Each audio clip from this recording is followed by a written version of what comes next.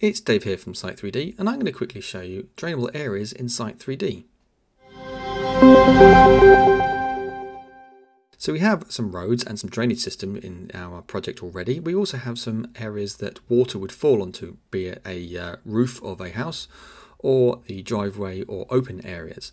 And we want to assign where that water would enter the drainage system. And we do that with drainable areas.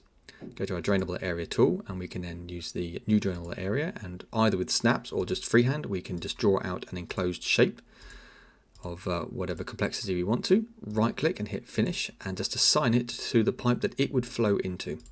And then we have the pipe that it's assigned to with the area of the shape that we drew.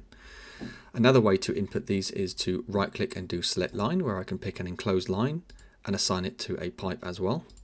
It does the same thing, and we can pick multiple. I can also right click and do select building, where I can pick a building and assign it to the pipe that it would flow into. So I can pick multiple buildings here and assign them sequentially without having to go back into the tool. I can just keep going and rapidly put these on in my drawing.